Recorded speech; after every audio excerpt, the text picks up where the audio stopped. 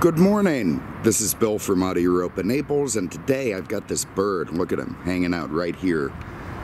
You think he might be looking for worms or something, but I'm afraid he's going to call in his buddies and do one of those Alfred Hitchcock-style things. One can only hope not.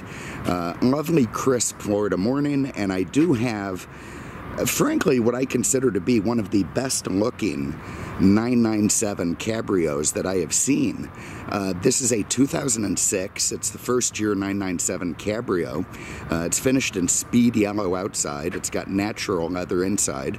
And it was one of these, it's sort of no holds barred, no money is object, object is no money, money is no object type things. Oh my God, I'm rambling today. I tell you, I haven't slept in days properly. Too much coffee, too much stress. I don't know. I'm telling you, that cabin in the woods looks better and better all the time. Anyway, one of those money is no object type things. The people retired down here from Canada. They went to Porsche of Naples right across the street there. Actually, when they bought this, it was in a different location. That's fairly new building, irrelevant. And they walked in, they went to their top salesman and said, I want a 911 convertible. And my son is going to call you and he's going to outfit it, tell you how he wants to get it for us. And obviously the son really didn't care how much money was spent on this thing because he went a little bit bananas. So anyway, let's get into it a little bit. Of course, nothing in the world is more iconic than a Porsche 911, except maybe for a VW Beetle. And, you know, it's a sports car that has been around for a very, very long time. One could also argue that it's been very incorrectly engineered from day one, that there was a giant engineering mistake that they spent, you know, what, 8, 9 generations trying to fix. And that is, as P.G. O'Rourke put it in a 1980 issue of Car and Driver, that it's an ass-engine Nazi slot car. And indeed it is. So the rear engine hangs in back of the rear wheels, which is, you know, it presents some challenges to overcome. You know, in the 60s, 70s, 80s, particularly when these cars were getting very fast, they could be very challenging to drive. And by challenging to drive, what that means is they would kill you. They had this trailing throttle oversteer. You go in hot into a corner, you get a little bit scared, you lift, and the rear end would just snap around and send you off into the gully. So, you know, it took a lot of engineering to overcome that. Unfortunately, in this modern era, there's a lot more technology available to counterbalance the effects of that. In fact, with this 997, they made a very nearly, you know, perfect weight distribution, which is frankly very impressive for a car with an engine out the back. Anyway, the 996 came before this, and that car was controversial, as I like to use that word a lot. And by controversial, I mean it really pissed off the Porsche purists. They hated it, and they were destined to hate it. For one thing, it was the first water-cooled 911, and as any purist would tell you, every 911 should be air-cooled, just like every other car on the road. Okay, well, maybe not. But anyway, they think 911 should be air-cooled. So no matter what the first water-cooled one did, it was destined to be hated. But they went ahead and gave it Boxster headlamps, which I quite liked. It looked like a Porsche corporate thing, but, you know, the people who sprung the money for the 911 didn't want to look like a Boxster from the front end, and I get that. And there were other things. You know, they had hired some ex-Toyota engineers to help them keep the costs down, make the cars more profitable, which, frankly, Porsche was in financial trouble in the early 90s, and the 996 came along and really helped them. And in truth, the Cayenne, which has as much to do with the original bathtub 356 as a, you know, squirrel on the roadside. I mean, it's just completely outside the box. But anyway, the Cayenne sells a ton. But they had to make the 911 profitable, particularly if they were going to carry it forward. They'd really been trying to replace the 911 you know, for a long time. The 928 that came out in the 70s was originally destined to be the 911's replacement, and that was even more controversial and hated than the 996. Anyway, I digress. So the 996 was, you know, not a beloved car. They did some additions. They made it better.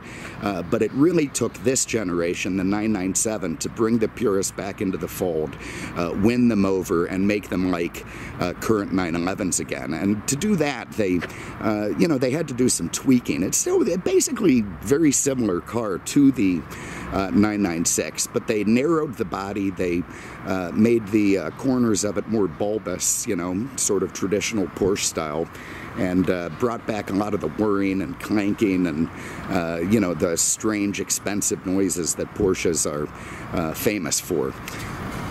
So here it is, and this was the first year of the Cabrio, which is a very neat car. And this one, again, speed yellow, natural leather. It has a Techart body package. Techart being a German tuner that's been around for quite a while. I don't want to say 20, 30 years, which makes them like grandfathers in the tuner world.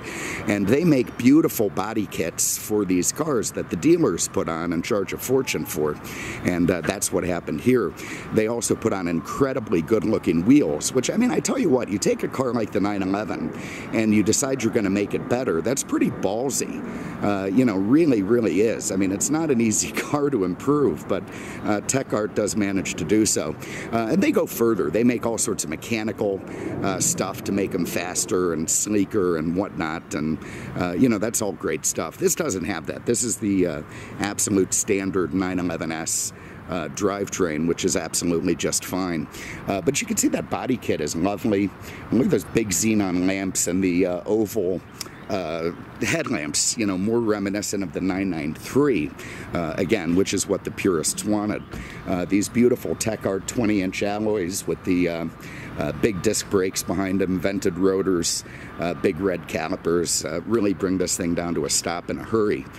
Big side skirts there from Techart, even little mirror inserts to, you know, make it look a little bit more sleek. Really nice additions. 305 series tires in the back. I mean, those things are O-rings. There's just no sidewall at all. And a very lovely looking rear spoiler that's just right. They could have made it a bit more ostentatious or tamed it down, and I think they got the spoiler just correct. Big, you know, quad pipes there in the back, part of that sport package, the S package, and otherwise just a great looking car. With the top down, you can see it's got rollover protection. Those little cutouts will pop out and little bars will come up to save you in the event of calamity. It's got this big container here for the top. When it goes down, you see it's sort of half visible. All very nice. Brown top on this car. And this is little liftable rear wing. It goes up at like 30, 40 miles, maybe 50 miles an hour to keep the rump end down. Because the convertibles, you know, they're not quite as sleek as the coupes. They give you a little bit more body lift. Porsche made this wing on the convertibles raised a little bit under an inch higher than it does on the coupes, and that takes care of it. Also, if you're beating on the thing and the engine's running hot, it'll lift that wing up to give it better cooling. So with that said, let's start inside the trunk. I don't know if you call it the trunk. I don't know what you call it on this thing. Okay, so there you see a 3.8 liter flat six. Now this was again a big improvement and the biggest displacement flat six from Porsche when it came out. Gives you about 350 horsepower, about 295 pounds-feet of torque. It is a terrific engine. Also the VarioCam Plus works, you know, VVT type thing. So it gives you optimum lifter cam control through all portions of the rev band, and you know, makes what's already a screaming engine even more responsive. And it gets even more responsive with the sport setting, which we'll get into. But all very lovely back there, very proper. And despite being a weirdly designed rump engine car, it's a nice thing to see when you pop open the back. Have a look up front. Even these little trim rings around the lights are part of that Techart package. Okay, so everything nice and simple in the frunk. Again, a word that I'm not fond of. You see it has the original accessory windscreen there, the original floor mats, an emergency release for inside. So again, if you put your toddler in the frunk, you have to be a little bit careful. He may be able to get out, so you might want to put some kind of a screw and cover over that so he can't pop it while you're going down the road. Behind here, you'll find the navigation drive and everything nice and proper. Good place to stow weekend luggage. I think there's a bunch of people out there who make fitted luggage for these cars. Probably go to the Porsche dealer and drop 10 grand and get a nice set. So anyway, all very nice under the frunk. To close this hood, it's, you know, like many other Porsche, a very light aluminum thing.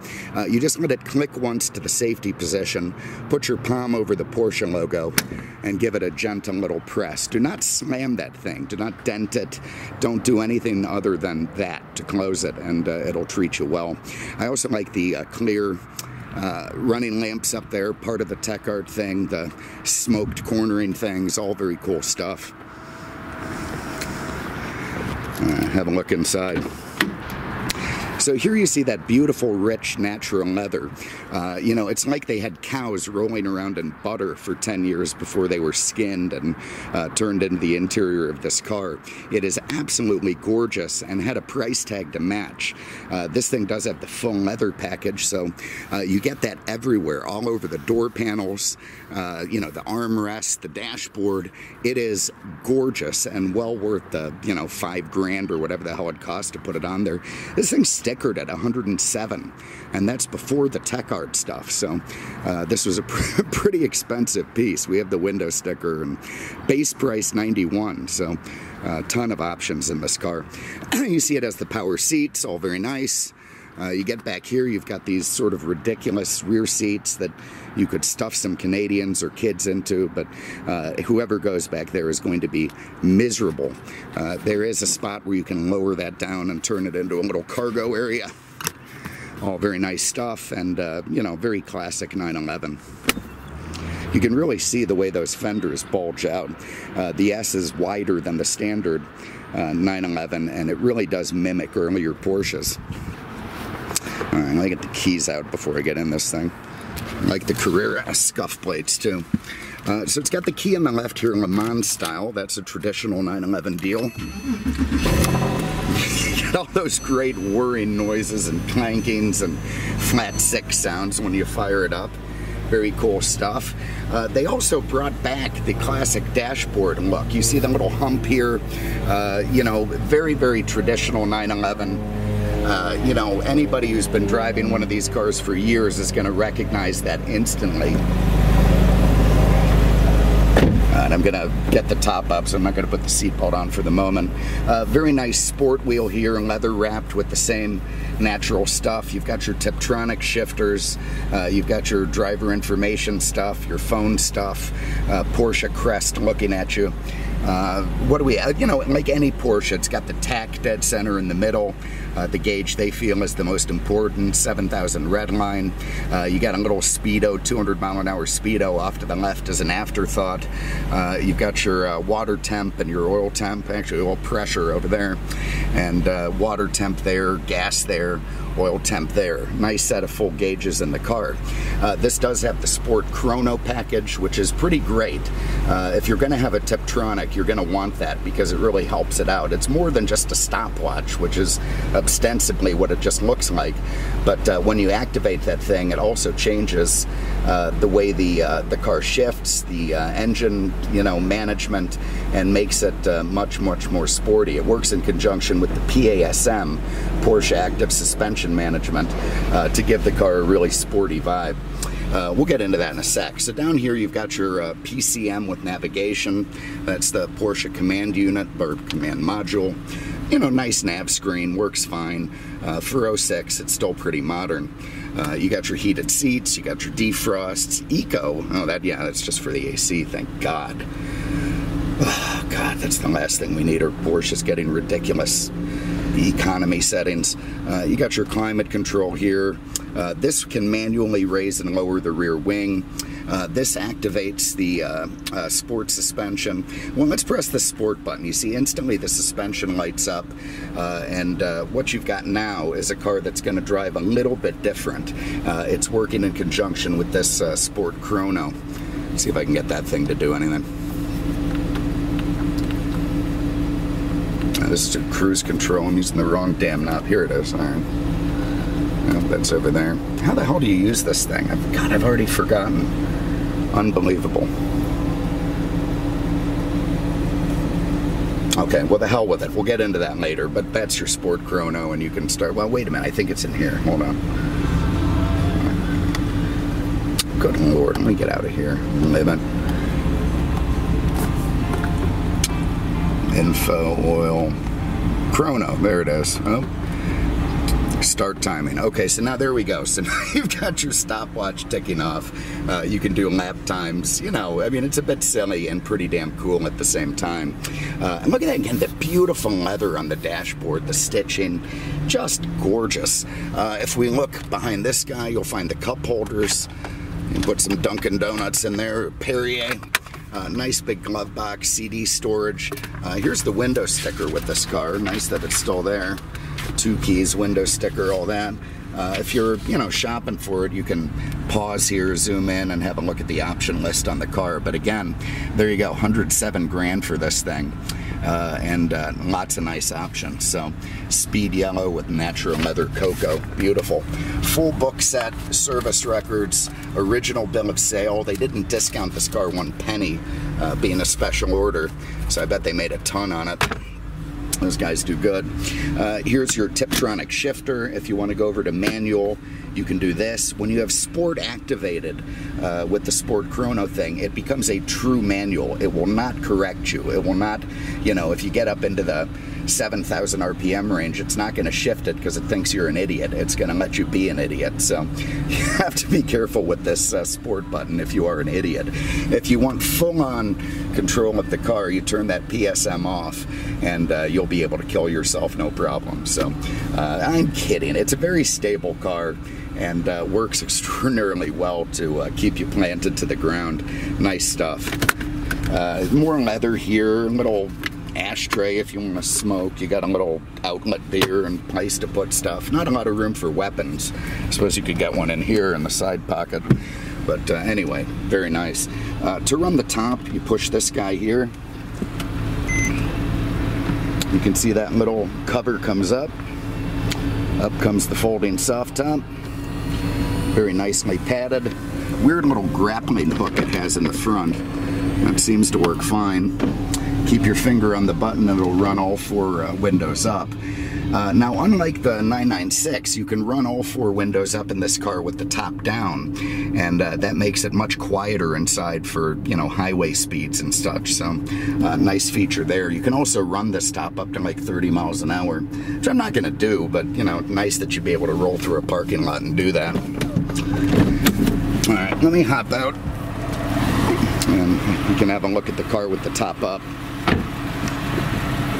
Very, very nice, and I like the brown top to match the interior. That was nicely ordered by that spendy kid they had.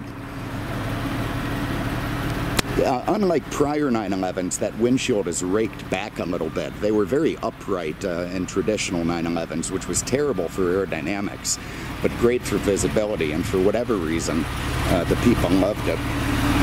Little bumperettes, all very nice. Heated rear window. Lovely, lovely.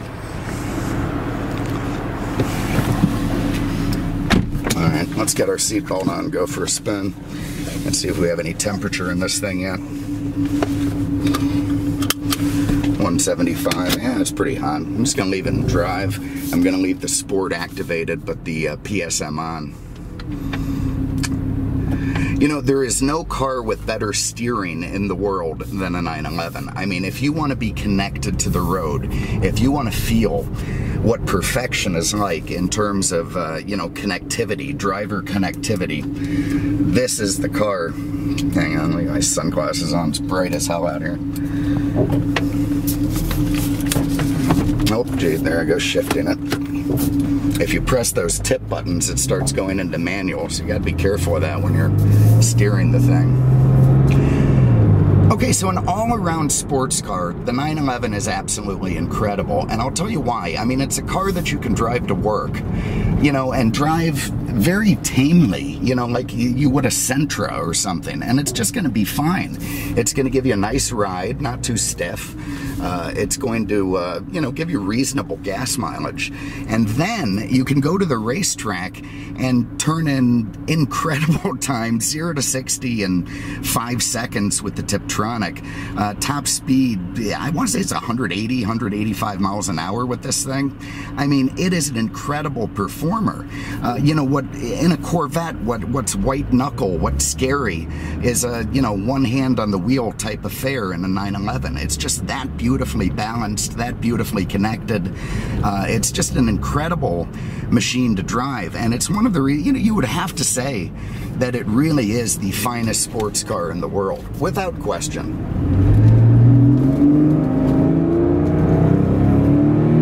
Listen to that thing. Wow, I mean, what a machine. The way that pulls so beautifully, evenly, all the way up the rev band, you know, all the way to 7,000. Even if you're in normal mode, the minute the car senses that you're doing really spirited driving, it will shift automatically to the sports settings to satisfy you. And I mean, that's just the sort of engineering built into this car. So I'm not going to bang through the gears, but I mean, you get the idea. I mean, this is, again, a car that suits every situation. I mean, you can drive it to work, you can drive it to the track, you know, it's a nice weekend cruiser, and it lives up to its reputation incredibly. You know, Porsche purists, you got to admit, the 997, they got it back. They really did. The sounds that you hear out of the back of this thing, there's just nothing else like it. You got your jet thrust door handles. It feels like a jet thrust when you hammer it. Do that again.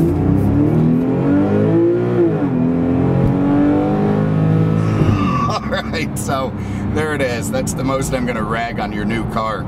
06 911 S Cabriolet, 25,000 miles, one owner, service records, 2 keys, window sticker, 107 grand MSRP. This thing's a champion. What a machine. Come get it. If you have an interest, 239-298-8000 on the web at aenaples.com. Thanks so much for having a look. We really appreciate it, and we'll see you with the next one. Take care.